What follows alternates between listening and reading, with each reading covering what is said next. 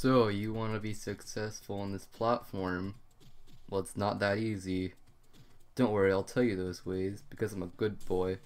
I'm not going to be like those people throwing furniture into their empty pools and then letting it on fire. I wish I could say that was fake, but it's real.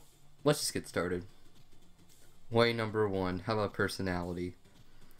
People like a person who could stand out from all the rest, just because it makes it a lot more entertaining for the viewer to watch that YouTuber just because of their own personality.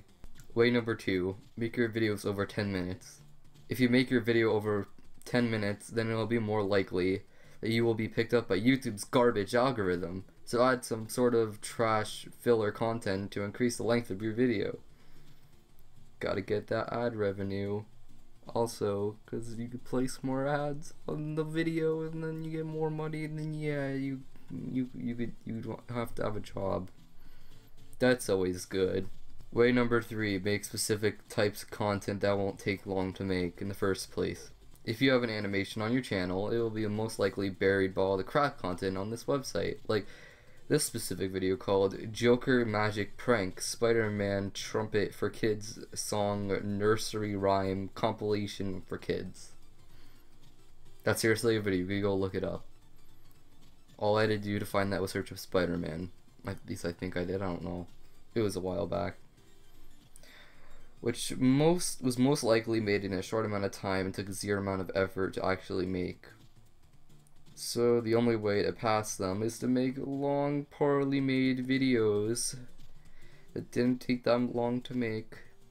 And don't forget the mass upload, because then you get more ways of making money. Oh my god, that's all you need in this world on YouTube.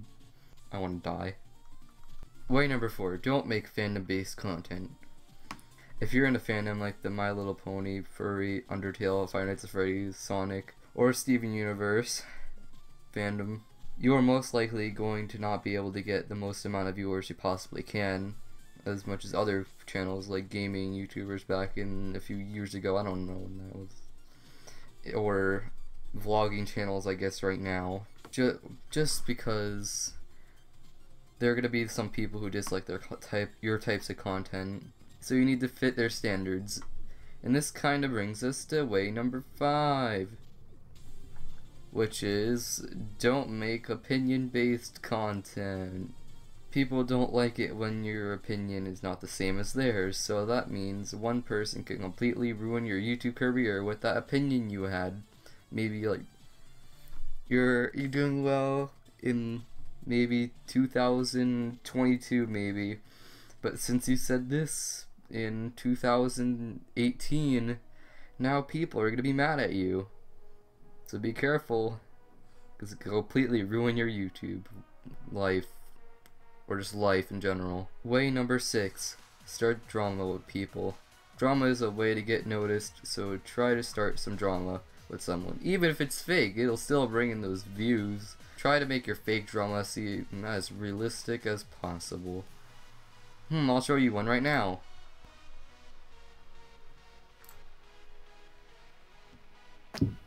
Hi. Hey.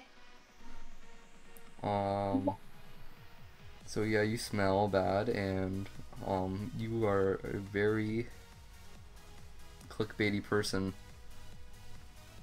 Hey, you wanna know a joke? What? Your channel. That's a very funny joke that you made. You know, yeah. Why did you make that 24-minute video that was just black? I don't know.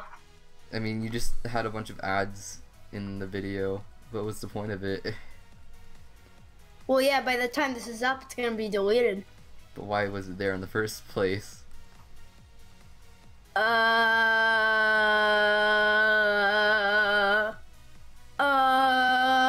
Charity. Now we have some YouTube drama between each other. If that doesn't work, let's just go to way number 7, which is just clickbait. Just can't wait till people notice your videos? Just clickbait every single one of your videos, and then that will 100% get you those views. Will the viewers stay? Who cares? You get a view and that's all that matters. Way number 8. Be generic. That's every YouTuber now. Well, in conclusion, YouTube has really gone downhill since it was made.